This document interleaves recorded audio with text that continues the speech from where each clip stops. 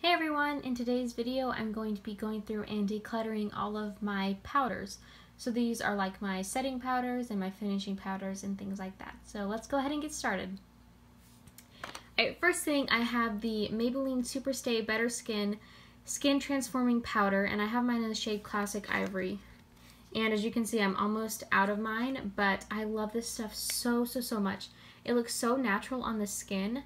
And it provides just the slightest amount of coverage. It's not a full coverage powder by any means, but I do wear this on my own a lot of days when I don't want to put on a lot of makeup. So I've already repurchased another one because I really love it. Alright, this is another Maybelline one. This is the Maybelline Fit Me Matte and Poreless powder. This one is in the shade Translucent. I've already been through one of these before, and I really love this powder.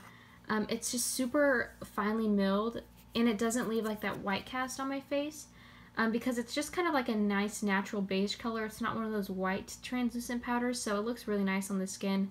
It does mattify, but it also, I noticed that it doesn't mattify to the point that it doesn't let your natural luminosity come through, so I really love that about this one. Super affordable, and I highly recommend this one too. Alright, this one is by Wet n Wild. It's their Photo Focus Pressed Powder, and I have mine in the shade Warm Light. Now this recently just came out and a lot of people were raving about it. I bought the foundation that goes with this, and I love the foundation. This is kind of one of those baked ones, and it is finely milled as well. It feels really nice, but I noticed that I can't wear it really like in the summer or spring when I am more oily because it really doesn't mattify very much. So I can kind of wear it in the wintertime as like an under eye setting powder or something like that. So yeah, I'm going to keep it just for that purpose, but don't buy this one if you're oily for like an all-over setting powder because I don't think it really works for that. This is another, what's dirty? This is another one of my favorite products. This is by e.l.f. This is their Beautifully Bare finishing powder, and I have mine in the shade Fair Light. It's really gorgeous. I've hit pan on this one, so I'm going to repurchase it. Super finely milled. This one's a little bit more sheer, so it doesn't have as much coverage. I don't know why I'm swatching it. It doesn't have as much coverage as like that Maybelline Better Skin one that I was showing you, but this is a really beautiful finishing powder. It does keep you matte all day, free from oil, but it still is kind of similar to the Maybelline translucent one. It still lets your natural luminosity kind of show through, so love this one. Super affordable. Gonna keep it. Alright, this one I'm not going to keep. This is also by e.l.f. This is the High Definition Under Eye Setting Powder. It's like really white, and I noticed that it almost has hints of like glitter in it. It's supposed to be like a dupe for that Laura Mercier Secret Brightening Powder. I've never tried that, so I can't say if it's a dupe or not, but I just do not like this. It just makes my under eyes look like white and glittery, so I do not like that. Gonna pass that one on. I'm going to pass on this one as well. This is the Wet n Wild Geometric Highlighting Powder, and I know it says it's a highlighter, but it's really not very pigmented. So what I like to do is when I bake the face, which I'll talk about, like I bake with loose powders like this underneath my eyes and like down the center of the face. When I get ready to dust it off, I do like to take a powder to dust it off, because if you dust off your bake with just a brush that has no powder on it, it can kind of leave streaks or kind of pull at some of the product. Whereas if you have powder on it, it kind of makes for a more seamless brush off for the bake. So sometimes I like to take a powder that has just a hint of sheen to it, something like this, to kind of go under it, because it kind of gives that extra luminosity to the face if you brush off your bake with something like this. But this one is a little bit too glittery for that purpose, so I'm going to go ahead and pass it on.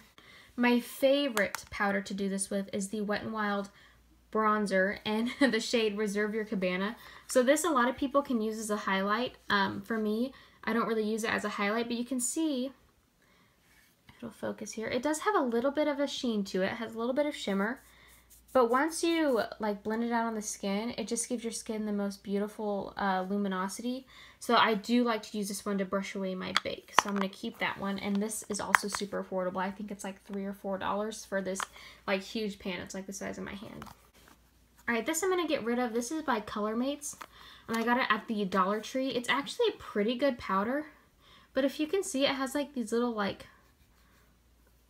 balls on it. I don't know what it is, but it actually is a pretty finely milled powder, and it does look nice on the skin. This color is just a little bit too pinky toned for me, so I'm going to go ahead and pass it on. This is a sample of the Bare Minerals Bare Skin Perfecting Veil in the shade Light to Medium. I think I got it with like points on Sephora. it just doesn't do anything for my skin. I can like dig and dig in here, and it looks like I'm getting a lot of like pigmentation, but I feel like it doesn't do anything for my skin, so I'm going to pass it on. Alright, I have 2 of these Rimmel Stay Matte Long Lasting Pressed Powders. This one is in the shade Transparent, not Translucent. I'm going to get rid of this one, but I am going to keep the one in the shade Silky Beige. But I love this powder. It does keep me matte all day, but I do not recommend using this to set like your under eye area because it does look a little bit cakey. You just want to use this very lightly all over the face. It doesn't have any coverage to it, but this one does have a little bit of color. But yeah, just don't go anywhere underneath your eyes or like even on your T-zone really with it like really concentrated, like setting anything. I would just use this like lightly all over the face. So I'm going to keep it though. This one, same story, only opposite. So I like to use this one only underneath my eyes. This is the CoverGirl Advanced Radiance Powder. It's really silky too. I really enjoy this setting my eyes, but I don't really like it all over the face. So it kind of looks cakey when I use it all over the face, but it looks really good when I set my under eye with it. So I'm not really sure why that is, but I do really enjoy this. This is actually the second one I've gotten because the first one I had, I dropped and it busted into a billion pieces. So be careful with this one if you drop it, because the powder is so soft and finely milled, it can break really easily. So I'm going to keep that one and I recommend it. Okay, this is where it gets a little bit hard for me. I know that I don't need to keep all 3 of these setting powders, so I'm going to get rid of one, I think. I love them all equally, that's why I'm going to have a really hard time with it. But like I said, I really don't need both, or all 3. I think I'm going to get rid of the Coty Airspun Loose Face Powder just because the scent is crazy, and I know that they sell a, like an unscented version. This smells like just that classic like old lady makeup smell.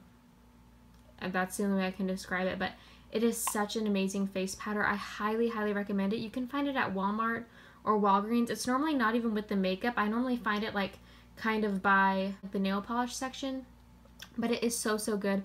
I hate to get rid of it. I just don't need 3 loose powders. So yeah, I might repurchase this again someday though. Now this one I chose to keep over the Coty because I know that I can buy the Coty anywhere.